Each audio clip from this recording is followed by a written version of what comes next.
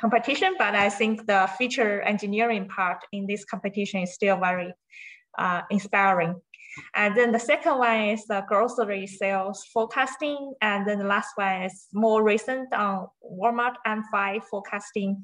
It has two competitions. One is on accuracy, the other one is on uncertainty. So we mainly talk about the accuracy over here.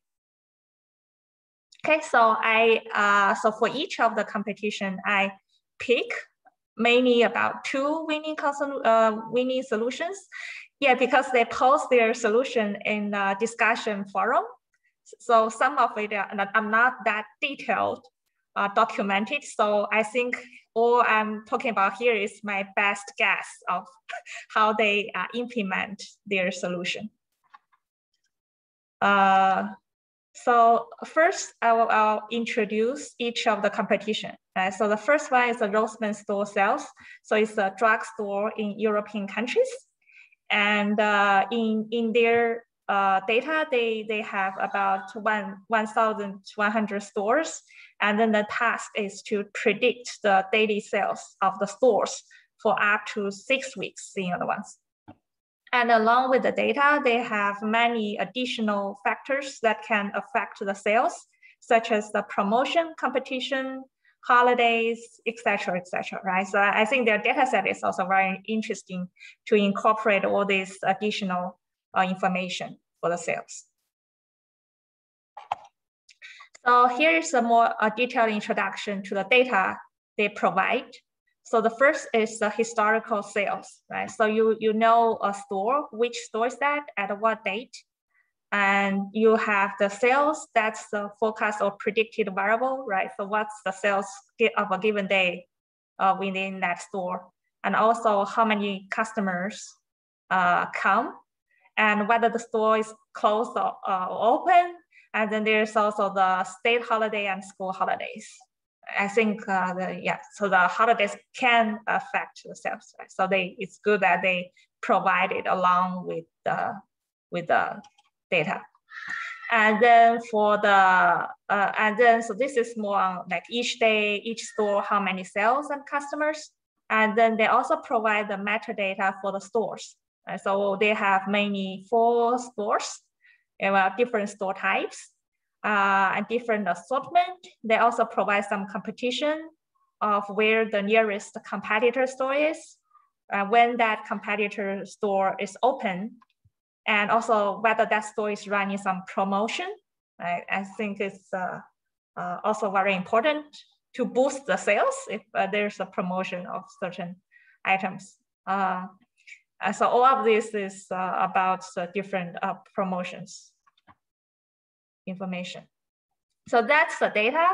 And then what's the metric? Because for the Kaggle competition, they usually publish a metric that can automatically evaluate your submission, right? And then you will get a score on their public leaderboard during the competition phase. But in the end, you are going to be scored in their private leaderboard. So the private leaderboard, the data is kind of closed during your training phase.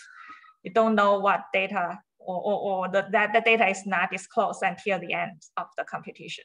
So, well, that score, they use this metric is the root mean square percentage error. So this is more like a relative error. It's not, I think we are all familiar with the root mean square error, right? So that is basically without this division here.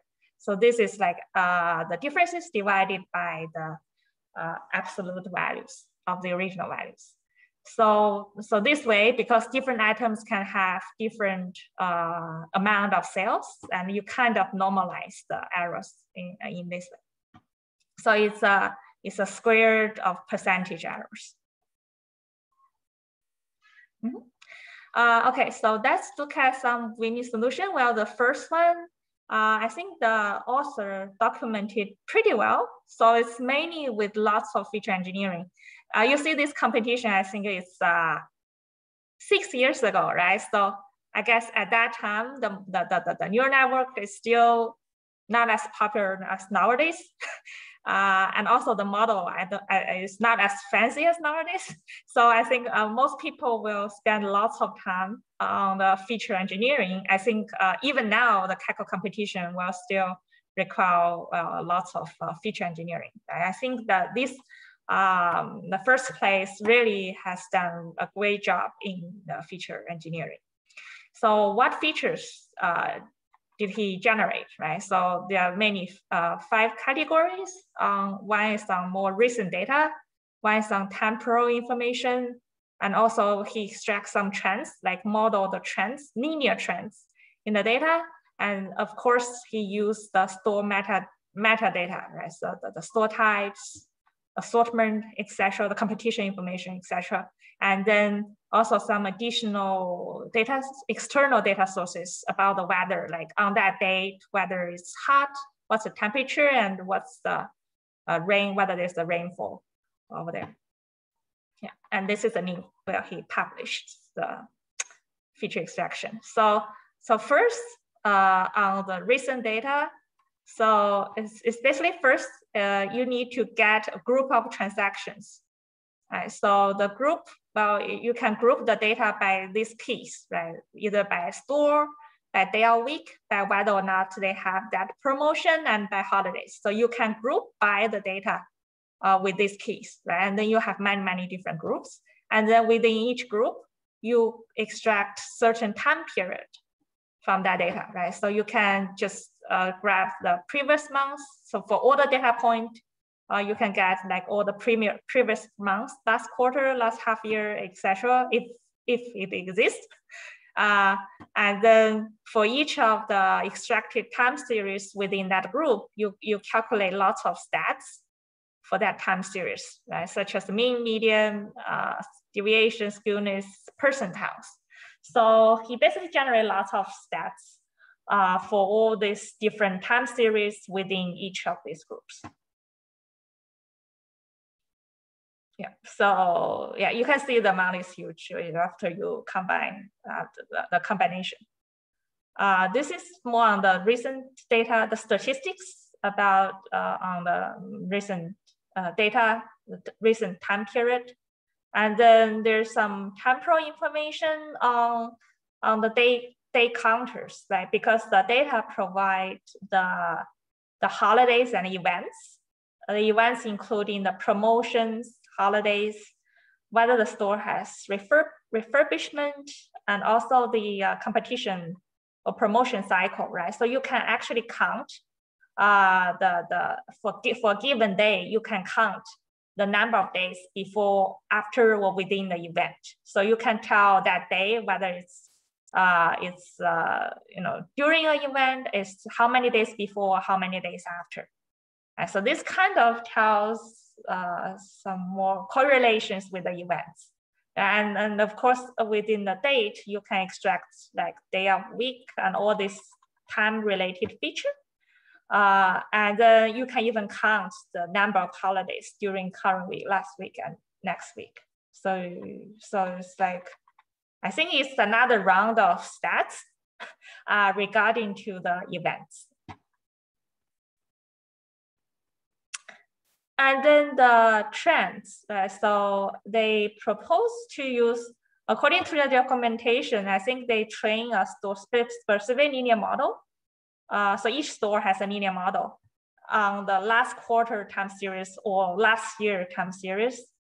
And then the linear model is trained on the day number, day of week, and promotions.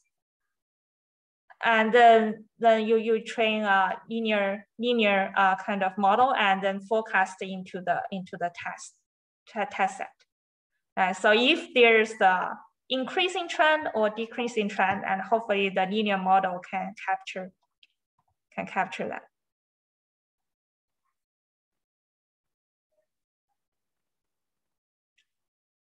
So, and then there are also other features, such as the features from the store metadata, such as assortment, type, and also, of course, you can do another round of aggregates by store, right? So from that sales data, you can calculate what's the average sales per customer, and and then the ratio of sales during the promotion, like if there's a promotion, holidays, and and if it's a weekend, and then what's the sales kind of, it must increase, right? And then how much increase of sales during these events.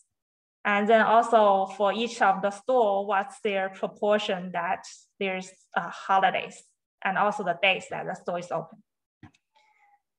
And then there's the state-specific weather, right? So I think this is not provided by the competition, but they get some external data on the temperature of max temperature and precipitations in that. Because I think if it's a bad weather, of course, the sales will, the sales will decrease according to the bad weather, right? So, and of course, to forecast into the future, you also need some reliable weather. So I guess they use some more of the historical weather there, but it's very hard to, I think, forecast the extreme weather for the future days, right? So, yeah, but I think they find, or some other participants find it somewhat useful to incorporate some of the weather there. And for the modeling, they just use one model, the GBM models. So for those who are not familiar with it, this is just a very simple, straightforward way to illustrate what's a gradient boosted trees. So basically, you just first train one tree in the beginning, and then you just fit the data, and then you calculate the residuals from the data, right? And then the residual is what your next tree is training to reduce, right? So and again, you get another round of improvement, and then you fit the residual to the third tree. So it's kind of an iterative way to train the trees to reduce the errors or reduce the residuals from the last round. Yeah, I think this is the most, this is the must-have. It kind of becomes the must-have model in the winning solutions, no matter like if they don't ensemble or if they use multiple models, or if they use just one model, almost every winning case has a GBM there as one of them. Yeah, so for the model training, they just use XGBoost. And then because the author says they generate lots of features, so they need to do some feature selection. So they just train the models on a random selection of features, right? So and of course, he also handpicked some models where he thinks makes sense. And then basically he trained 500 random models, and then also validates on each pair of the ensemble model. So they just like choose 2 of the models as pairs, and then and validate the results on that. And then they find the best models, and then they take the features from all the best models and then combine into one. So this is how they do the feature selection. Well, I think it's a little bit too overcomplicated, but they find it this way. They're able to like kind of improve the performance, like kind of doing the feature selection and model ensembling at the same time. Another trick they do is they separate models on the months from May to September. I think this time period covers the dates in the test. So they kind of specifically focus on the dates that exist in the test model. So they train a separate models on that. And then they also train months ahead models, like train, for example, use the for example, using the months like January to March to forecast May, for example, right? So you can directly predict like months ahead models using the historical data. And then because they log transform the variable, and then in the end, after transforming back, they find applying a multiplier factor of this will improve the performance. I think this is also very debated or discussed on the discussion forum of what factor to apply. And actually they'll also apply a 0.99 to get the first place, but later they find out someone suggests a more kind of a theoretical value of 0.985 to even further improve their performance. Yeah, so as I would say, this is just a magical number over there. And people find that like applying a multiplier factor to adjust the number after the log transform back, it will improve the performance. Yeah, so this is the results. So the without feature engineering, they said that the improvements are nearly, very small. I mean, small meaning like with the feature engineering, the improvement is not that great. Like without feature engineering is the black one, and with the engineering is the red one. So the red kind of improves a little bit on the black, but they can, the Kaggle leaderboard, well, you can just, increase by like a lot, just increase your accuracy by 0.005, for example. So I would say you really need some luck to get to the top 10 or top first place. Although from this chart, what we can tell is without that much feature engineering, we already get a very good enough result with the XGBoost model, right? But I think from this linear solution, I think it gives us a very good inspiration of what features can be extracted for your task. Okay, this is one solution. Do you have any questions before we move to the next one?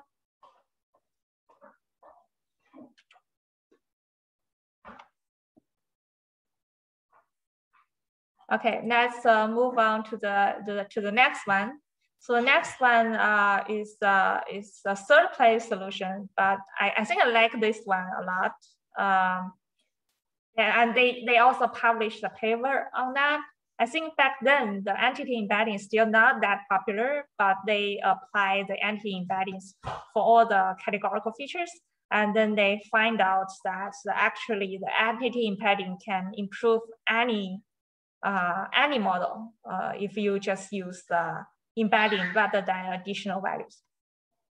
So what is entity embedding? Well, you can think of it as the dimension reduction or as the compressed information for the features. For example, the store ID is lots of IDs, and originally it has over 1,000 values.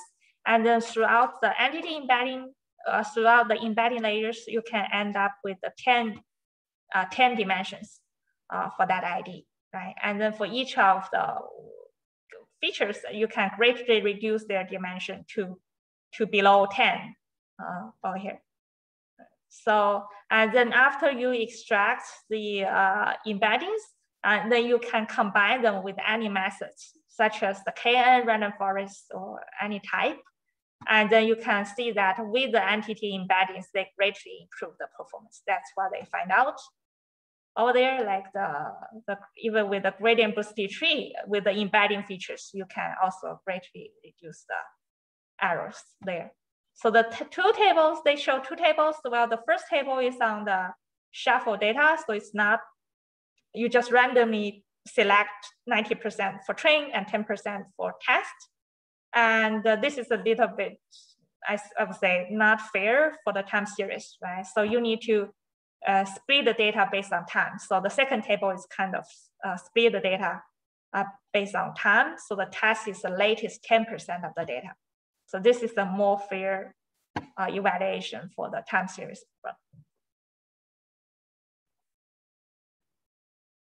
Yeah. So this is the Rossmann score competition. So because it's 6 years ago, so I would say the competition, you can see the solution is more focused on the features a lot, right? And then later, as you see, as we move on and more models are assembled, and also more and more neural network get used over there.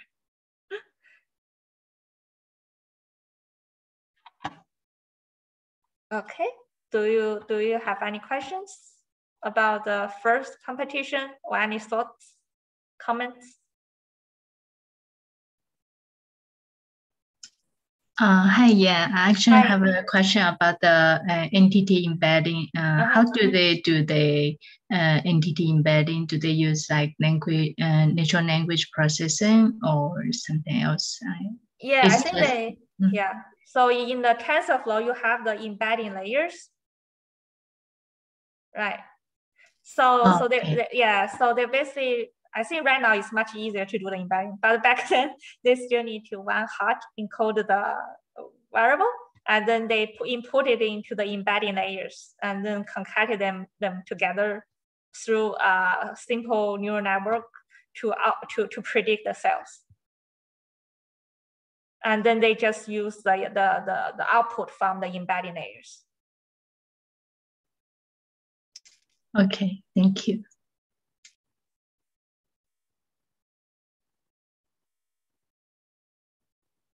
Okay, let's move on next to this grocery sales forecasting. I think this is a grocery stores, and they have lots of items. And yeah, so you see it's 3 years ago. So that's after 3 years of the Rossmann store data. And I think this one is also a very challenging one. I think grocery stores, because they focus a lot to care for the perishable items, right? Because in the grocery, some items will kind of go out quickly, right? So they care about that in their metric calculation. So as always, let's first look at the data. So the data they provide is first the unit sales by date. So the unit sales is for that store, for that item at that date.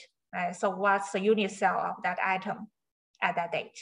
And also they have the promotion column to tell whether that item is on promotion or not. And also, of course, some store metadata of where the store is located, like city, state, type, etc. And also the item metadata, including the family, and also whether that item is perishable, such as the vegetables, right?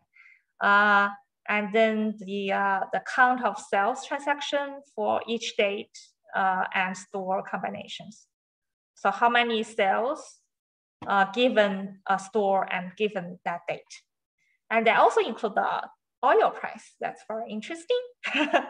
For the forecast, yeah, I guess the oil price will affect lots of stuff. I think some items will depend on the oil price a lot. And then the holiday and the events with the metadata. And so what's that holiday, what's the events, what's the type, etc. So you can see that when they collect their data, it's interesting to see that they store this, what additional data they store for their forecast problem. So I think the metric they design is very interesting. At least I haven't used this kind of metric before. So it's called a normalized weighted root mean squared log error. So it's a log. So it's basically a log of the relative error, right? So it's log minus is equals to log this divided by this. So it's still kind of the percentage error, but it is taken log. And then it's weighted, right? So for the perishable items, it's given a higher weight of 1.25, while the other items given a weight of 1. And also there's some articles discussion about this metric. And they say that this metric incurs a larger penalty for the underestimation than the overestimation. For example, if we I think they fix the Y to be, for example, 500, if I remember correctly, and then they just vary the Y hat, say from 100 to 900, right, with respect to 500. And then they calculate the metric. And you can see that if the Y hat is like underestimates a lot, and then the error will like increase greatly. While if you overestimate, the error doesn't increase that much, right? So So the metric really puts lots of focus on the penalties on the underestimation. Same chart here is RMSE that we all commonly use. Well, RMSE is more symmetric and it penalizes both sides equally. I think it's very interesting to to look at different metric and to see like what area of focus, what area of error it focuses on.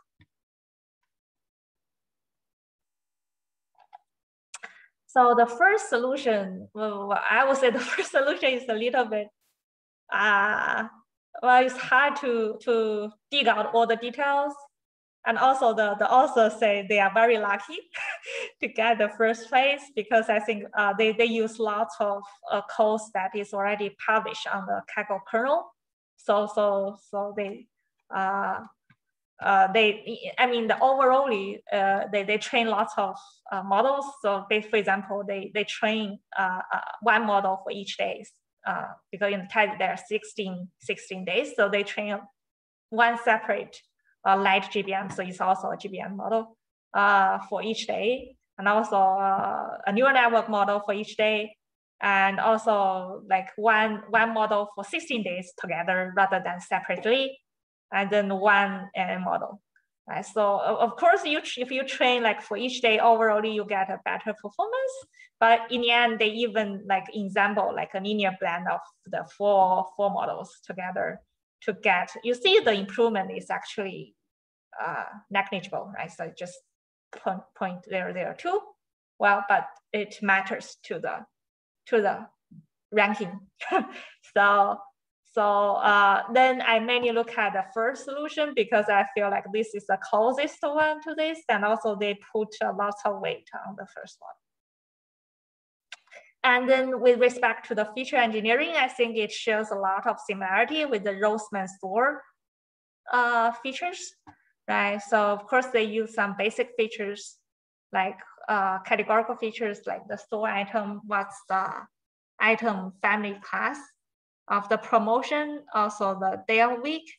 And of course they again generate lots of statistical features, right? As in the Rossmann store, like we have the keys, the key right now is the store item and item. And then we have, we extract the time series within these groups generated by the keys, right? So we have these time windows. We do the, find the nearest day, like, actually the one, they shift the days by 28 days because it is required to forecast into, I think it's 28 days. So they do some shift and then they find the last 1 day, last 3 days, last 5 days, or even like 2 months ago, right? So they just directly extract the sales like this many days ago, and then they do an equal time window and then extract the stats within each time window. And then what stats they calculate on promotions, on sales, and also how many zeros in the data. And then the stats they calculated including this many, like mean, median, max, and also days since last appearance, because some items are not that frequently purchased. So there will be lots of zeros, and then it extracts how many days since last appearance. And also like the difference of mean value between adjacent time windows, right? So basically, again, it's very similar to Rossmann store. So they generate lots of groups and then extract time series based on these days and windows. And then for these target variables, they calculate all these statistics for those target variables. And of course, they also use the holidays, and they also have tried other keys such as cluster, item, store, family, etc. But they find it not that useful. So they call it useless features. Yeah, but they mentioned they have tried them out on the, and then this whole as input to the light GBM model. And again, because they train 16, right? So they train 1 GBM for each day in the test. Well, I would say it will be, with this small gap, I don't think it's worth implementing 16 models in practice. I mean, in real model deployment, but for the competition, they train 16 ones to get this many improvement over there. Another, so this is one solution on GBM models. And then I find lots of models, they use the convolutional neural network to do the forecasting. So that's to my surprise, and they actually get very good results with that. So the fourth place model is encoder decoder with the dilated causal convolutions. And they claim that they do a good job because the causal convolutions, comparing to LSTM or other recurrent neural network model, it can encode much longer sequence with this dilated, right? For example, these dots can, by stacking them up, this dot can encode a very long time series, right? So within by these dilated convolutions, and also because it's time series, so it only uses the historical data rather than an ordinary convolution that is symmetric. So, but for time series, it's only using the historical time points. So they build an encoder decoder with this type of structure.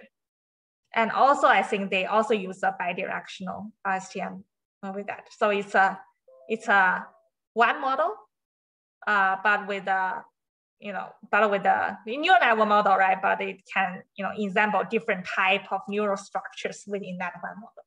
So I would say still multiple models within one solution. And the fifth place is also very interesting. It's definitely another ensemble model. So first they use the GBM models, more features, data, and appearance into the model. And then they use CN plus DN. So the CN is the dilated causal. So it's what I introduced just now of the dilated causal convolution inspired by the WaveNet. So if you are interested in this structure, so maybe it's good to read about the WaveNet.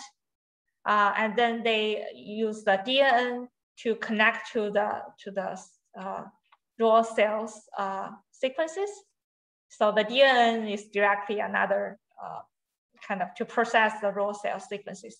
And then the inputs are concatenated together with the embeddings and promotions to output to the future days, like 16 days, future days of the prediction. And then they train another RNN. I think this is from another structure of the Kaggle Winning solutions for the web traffic prediction, encoder and decoder GIUs. Yeah. So yeah, so I would say they train kind of 3 types of models and do an example of them. Well, it will be hard to say like till the last minute, like how many, like at what place you will end up with. Again, and it's I would say like for the top 1% to rank as the top 1%, well, you need lots of effort, but to rank as the top 10 or top 5, well, you really need some luck there to get, because everyone were doing the examples are doing very similar like feature engineering. So it's hard to say till the last minute. Yeah, so I will say for this competition, again, the lesson from that is still the features are important, especially for the GBM models, and people start to use the CNNs for the predictions.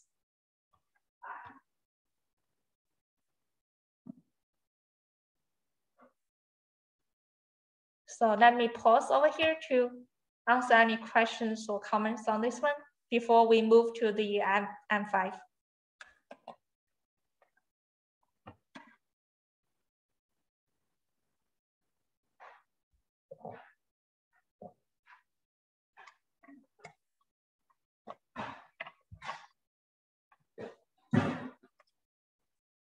Okay, let's move to the M5 forecasting. So it's to estimate the unit sales of Walmart goods.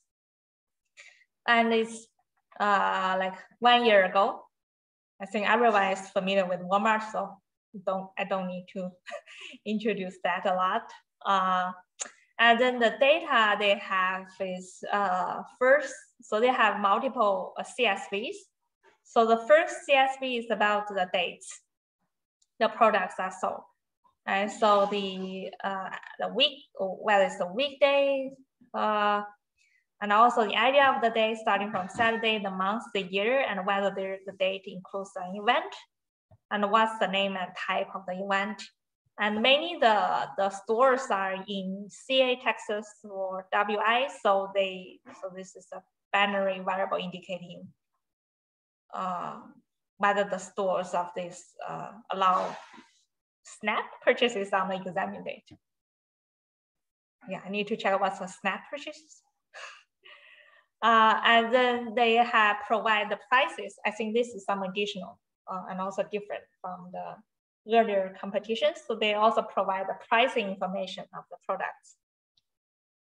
So we have the store item, we have the week, and we have the sale price. So the price of the product for the given week or store.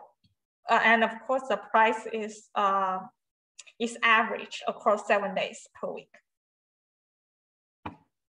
And then in the training data, we mainly have the sales, right? So we have the how many unit sales per product and store. So we have the item ID, department ID, the product categories, and the store IDs, and also the sales of the item at that store, like from day 1 to day nearly 2000.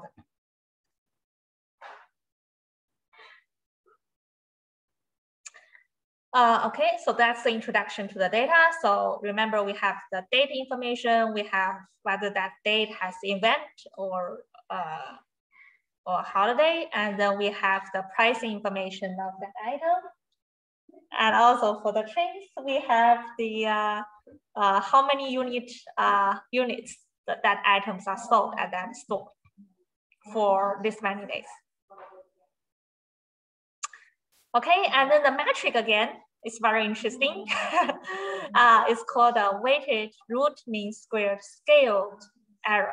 I would say it's more like a normalized error, right? So they have the nominator here. Well, nominator is very easy to understand. So if you are going to forecast H steps ahead, right? So you can just for your YT, and then you just comparing it to the ground truth.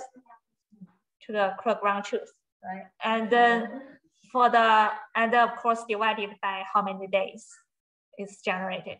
And for the denominator, well, in the beginning I said, what's this denominator, right? So actually it's a very naive model, just like forecast 1 step ahead. Right? So for example, you directly use the 1 day ago as your forecast. So that's a very, you can think of it as a baseline model, right? So they're basically comparing the errors with respect to the baseline, like the last day forecast model. So they do the normalization and then take the square root of that. So that's why it's called a scaled error of that. Yeah, H is the forecasting horizon. Yeah, I think this, again, is a very interesting metric that I have never used before. But I think it includes, it can tell you like how much improvement with respect to the 1 step forecast baseline. Okay, so first let's look at the first place solution. Again, it's a single LGBM model. And the interesting part is the objective is treaty. I haven't used this objective or loss function before. And I specifically look into this treaty objective. It turns out that for the problem, if you have, say, lots of zeros, and then you have this kind of distribution, then treaty objective is a very good choice for that. Right. So you don't need to store away the zeros because it's going to modeling zeros as well. So if you are forecasting like the sales of items, or if you are forecasting the number of claims, for example, for the insurance claims, where you have lots of zeros in your distribution, the treaty objective is a good choice. And again, they divide into groups with similar time series and model it, right? So for different stores, for different store categories, etc., they train a different model. I think it's a very similar idea to the last competition where you have 16 days. They train a separate model for each day. While here they train a different model for different stores, for different store categories, etc. Yeah, and then they select the final model using the mean. Well, mean is very easy to understand, and they also consider the variation of the models. So they have multiple validation set, and they also see like the variance of the performance. And this is also very interesting. So it's an example of non-recursive and recursive models. So for the recursive one, well, you just train one model, right? And then like from like the t-1, t-2 to t-n, and you predict the, I think it should also include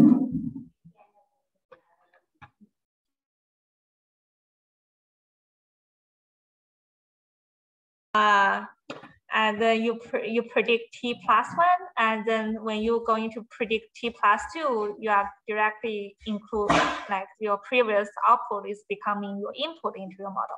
So we call this is a recursive model.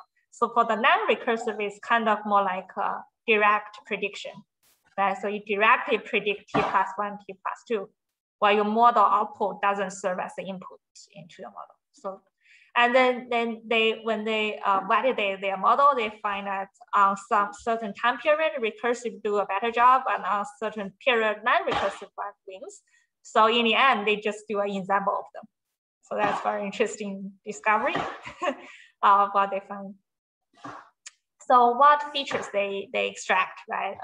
Again, for the store item price, they extract like max, mean, variations. Then they also do the normalized price divided by the price max. And also they count the number of uniques of the price, right? And they also have, for the same price, what's the number of unique items, and also the price momentum. So they extract lots of stats about the prices for that item, given that store and item. And then there's this calendar features where we have the day, week, the year index, weekend, and of course the event and state. And then of course, just as the previous competition, well, they also generate lots of temporal information, temporal features, right? They also use lag features, rolling features. Right, the lag features is just directly extract the sales like how many days ago, right? So they first do a 28-day shift. So because I think it's going to forecast for 1 month, so they first do a shift of 28 days back, and then they extract like what's the sales of 1 day ago, 2 days ago, 3 days ago, till 14 days ago. And then the rolling features is a fixed time window of 7, a fixed window of 14, and then they do the rolling mean and STD. And also they're rolling with shift. Shift is like you move how many days back and then start the rolling process. And this is also very interesting. Well, they do mean encoding features, like because you have so many different like stores, categories, right? And then they just, for each of the IDs or different groups, right? So you define a group by state, by store, by category, by item, and then you extract the stats within each groups. So they call it a mean encoding features. Yeah, so I would say this solution, well, they again generate lots of stats about the prices, about the sales, temporal stats, and then they generate lots of stats features with respect to each groups. And then for the models, it's a single LGBM models. And then they do the example of non-recursive and recursive. Yeah, that's the first place solution. And I really like the idea of the second place. Well, it's aligning top and bottom. Why we need aligning top and bottom? So the bottom is we directly predict at lowest level. The lowest level is the store and item level, right? So you can directly predict given a store, given item. But we can also do like aggregate them up. For example, we can aggregate them all together where you have this time series. And also you can aggregate them to the states where you have this like 3 states, so 3 this time series.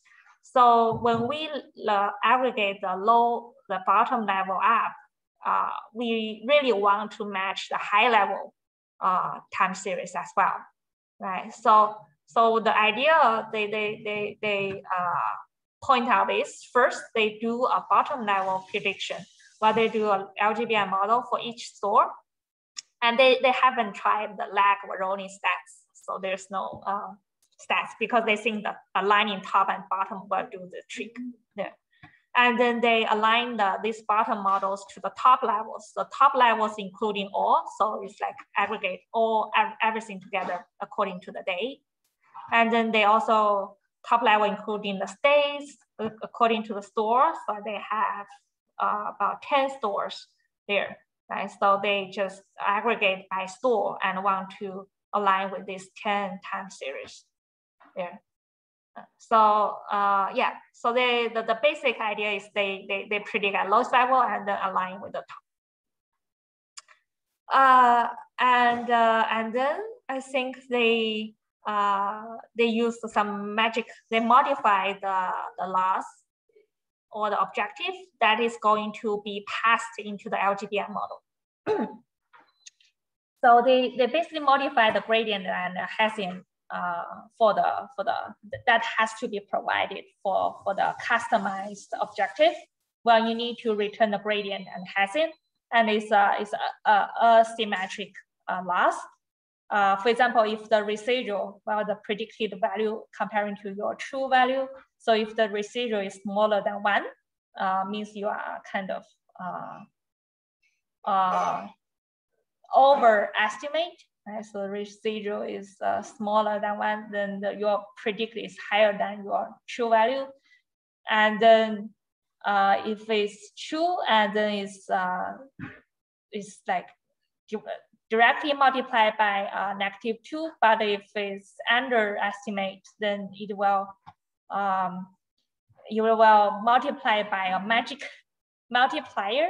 Well, this multiplier, they train it from 0.9 to 1.23. So what it means is if the multiplier is larger than 1, you tend to overfit. And if the multiplier is smaller than 1, so if it's equal 1, then it's symmetric, right? So then it's symmetric. And if it's smaller than 1, it will tend to underfit. So that's how they want to kind of adjust the low level prediction with that. Same, the multiplier applies to the Hessian over here. So they basically, as they mentioned, they build a set of bottom level models with the different multipliers. That is basically define their objective. And then they find the optimal setting of that is somewhere around 0.93 to 0.95. So they build an example of this set of values over there. And actually this loss function is not come up by them. Actually, it's a very hard discussion in the forum. So everybody's saying this can help with the performance, and then they pick this customized objective, and then they tune the multiplier so that they can get aligned with the top levels forecast. So for the top levels, they use a different model to predict, because at the lowest level, it's quite sparse, right? So LGBM models fit over there. But over here, at high level, you can get more data points, and then you can directly model a time series at high level, right? So they use the M-bits model, so you can check it out. I think it's a very popular neural network model for time series. And you can train very easily an M-bits model with this package. It's a probabilistic time series modeling. So it can give you the forecast into future along with the uncertainty around that. Yeah, feel free to check it out, this package. So they use the M-bits model to forecast at the high level. And then with that multiplier trick, they want to align their low level, the store item level prediction with the high level. So this is what they show as the top at the level 1, right? So you aggregate everything together by the date over here. So you can see the M-bits. So this is the M-bits, the high level prediction. And then this is their low level prediction. And then they aggregate them up. So they match with each other fairly well, I would say. Yeah, so this is at 1 level. And again, at level 2, level 3, you will could have a different multiplier. So that's why in the end, they build an example with different multiplier, because for different levels, it could be that the multiplier is different, right? So they kind of in the end, they do an example of them to kind of compromise of like different high level information. Yeah, so that's my, and for this competition, they also have, I think, published many other winning solutions. Like I think 3rd place, 5th place are there because they have lots of overlap, and I really like the different ideas. So I feel like the 2nd place is very, inspiring ideas of how we want to adjust the low-level prediction to match with the top. So it's I think it's a fair idea, and then and I'm glad to see that it can get very good results without too much feature engineering, I would say. Yeah. So any comments, questions before I move to the last? Kind of the secret slides of what's the secrets of winning this kind of solutions, or at least what I have learned from reading these winning solutions for the store sales forecast.